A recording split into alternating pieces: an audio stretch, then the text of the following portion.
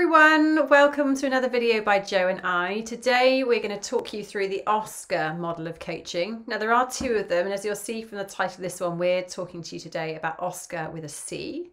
And this is a model that stands for outcome, situation, choices and consequence, action and review. So we're going to share with you some different coaching questions that you can use at each phase of this model to help somebody work through a particular challenge or goal that is important to them. So good for line managers, people in HR, and well, all of us really that work in the field of coaching as a nice framework and a simple way to have conversations.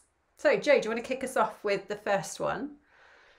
Yeah, so the questions in this model are about helping the other person to increase their self-awareness and also to start taking more responsibility for the situation that they're in and what they want to do about it.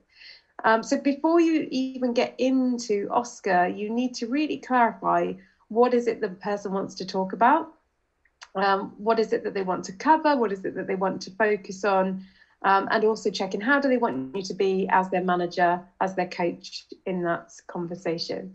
So once you've aligned on that, we then move into the first step, which is outcome.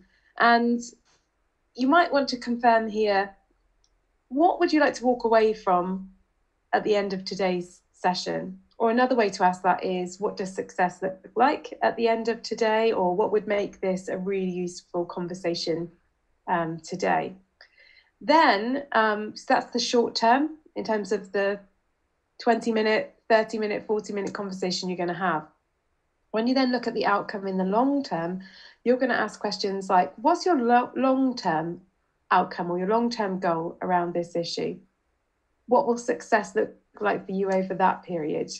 How will you know that you have achieved that?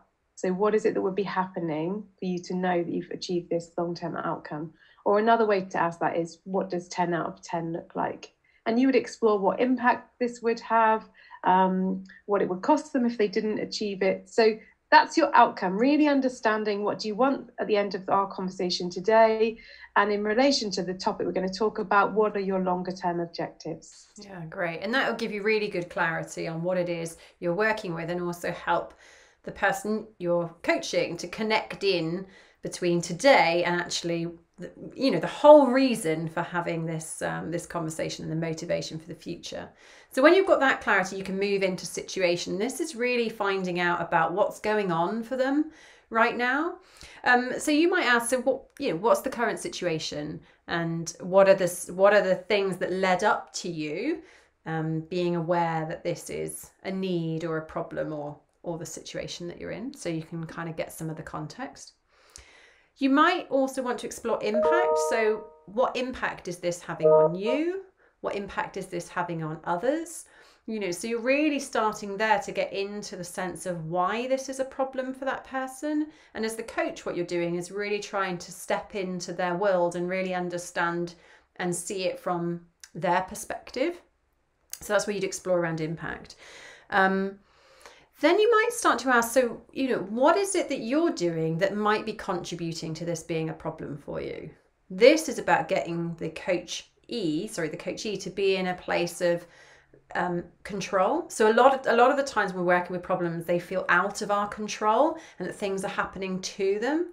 So with this question, what you're doing is, well, how might you be contributing to or creating parts of these problems or situations?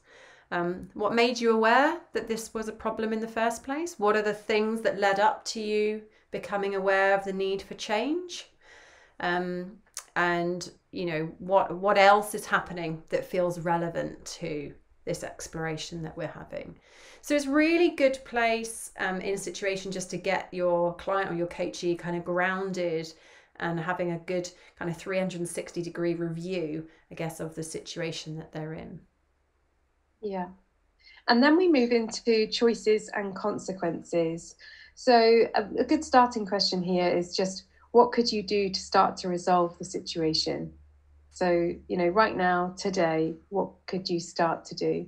And what choices do you have? So just starting to even asking what choices you're giving them the suggestion that there is more than one thing that they could do. And in terms of us wanting to feel in control as human beings, if we start to realize, well, we always have at least two choices, which is do what we're doing now or do something different, it begins to give us a sense of control. Lots and lots of other questions here. So how far towards your outcome would each of these options take you?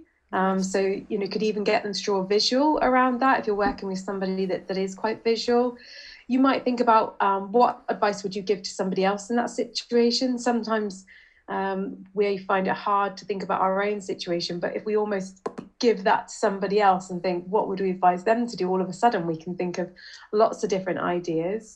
We might also think about what would other people in your life, important people in your life, what would their perspective be on this? What advice might they give you? What would you do if you knew what to do? It's a great question. It plays with your mind. You think, what is that question? Things like, you know, what are the positive outcomes likely to be? What might the downsides, the cost benefit analysis of each of these? I think you need to be careful with that as an option, because if you've got somebody that is more cynical generally, you might not want to invest more attention for them around that. So you need to think carefully about that. But also just asking them, what would you like to do differently? Or what would you do if you had a magic wand? So you get the idea. This is all about really stretching out into the different choices that they've got and thinking about that from different perspectives, and then examining each of the consequences that are likely to follow with each of those choices. Yeah, and the art in that section is about creation. You know, it's not about narrowing down and choosing, it's really about opening up and considering all of the possibilities. And if you're working with people who are kind of high achievers and very able, they will quickly try to think of an action and then they're off, they're moving on. This is really just about pausing that need for moving forward and just a chance to go, hey, look, you know, let's just be creative and look at all the options, because they might surprise themselves with coming up with something else. So when you've got this whole big list of things that they could do, you'll then move into action, and that's where you'll start to pin down with simple questions. So what will you do next? What's your first next step? Which of those options seem like the best or the most sensible or the most realistic for you to take forward? And as you've got those actions, you'll then take that exploration out further of like, well, what support might you need? And what resources do you have that will make these actions easy to take? Who might you need support from? How might you hold yourself to account? How will you stay motivated to achieve these goals? How committed are you to achieving these actions? You know, so it's not just about what will you do, but how will you do it? When will you do it? Who do you need support from to be able to do it? Because often we don't think about that part. We just think, right, what am I going to do? Off I go. So it's useful to expand that thinking. And then you move into the last phase. Yeah, so the final phase is called review, and I think this is often skipped over. So it's important just to spend time here because it's about accountability. So thinking about, okay, that's great. So we've thought through what it is that you'd like to achieve, how important it is to you. We've thought through about what is the situation that you're in at the moment? How does that relate to where you want to be? We've spent some time exploring the choices that you've got and the options. We've thought through the consequences of each of those. You've gone from that broad, lots of options, narrowing it down into an action. Now think about, how will we review your progress towards this? How will you review your progress towards it? How are you going to check that your actions are moving you towards your outcome? Because they might not. So as we know, the world can be quite unpredictable. So it's the how. How are you going to measure your success? When and how shall we get together or review your progress towards it, whether you're in the role of coach or you're in the role of manager? What would you like to be able to tell me when you next see me? So this is really getting them to think about, you know, put themselves into that future self, imagining having achieved it, which is really great in terms of motivation. And how will you celebrate success? I love this question. I think it's so important. I think it's really underrated. But also learning about how the person that you're supporting celebrates and rewards themselves is really important information about what motivates them, their beliefs about themselves. And then how will you maintain the momentum? Because some people have loads of energy to get going, and that's not the problem. They have lots of those things that they've started, but they may not have completed. So how will you maintain your momentum? And that might be when the person goes, that might be the bit where I have a problem. Great. That's information that you can then work with. And then just rounding off and almost coming back into the actions and checking off again, is there any other interim support that you will need, as we've been talking about how you'll review your progress. So it's a really complete kind of process. It's got a good flow to the conversation.